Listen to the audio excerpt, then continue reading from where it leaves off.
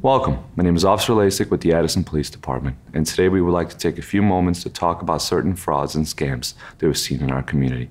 The Addison Police Department wants to take a proactive step in helping our community stay safe and knowledgeable regarding frauds and scams that have been reported to the Addison Police Department. The scammers are betting on the fact that their scam is unknown to you and your family, but today we want to shed some light on a few of these scams. One of these scams we want to highlight is the unable to deliver scam. In this scam, the potential victim will receive a text message from a scammer pretending to be UPS, FedEx, Amazon, or the United States Postal Service. The text message tells the potential victim that their package was unable to be delivered, and by clicking the link provided, the potential victim will be led to a website or a customer service center that was set up by the scammers. In order to protect yourself, delete the message and never follow a link provided. If you have questions regarding a potential package, please contact the delivery company directly. The second scam is the Amazon email scam. Due to a rise in online shopping, the scammers are using familiar names such as Amazon in order to trick their potential victims.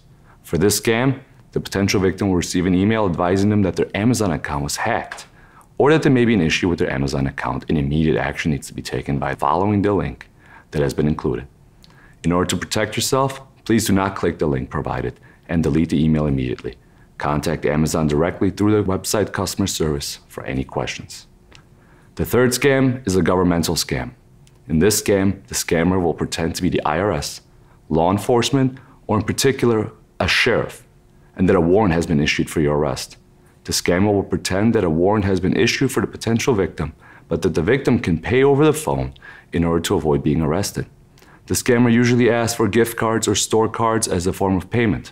These scammers are not affiliated with any governmental agency, and law enforcement will never ask for payment from any individual of any kind, especially over the phone. To protect yourself from these scammers, hang up the phone, block the number in question, and report the incident immediately to the Addison Police Department. Additionally, please visit the Addison Police Department's website on www.addisonpoliceillinois.org, where the police department will launch a new page highlighting recent and common frauds and scams. This will be an additional tool for residents to be able to quickly look up types of scams that the Addison Police Department is aware of.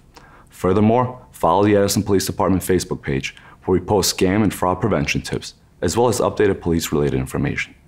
The Addison Police Department believes that knowledge is power, and by making our community members aware of these scams, we can and will prevent them from victimizing our residents. Thank you for your time.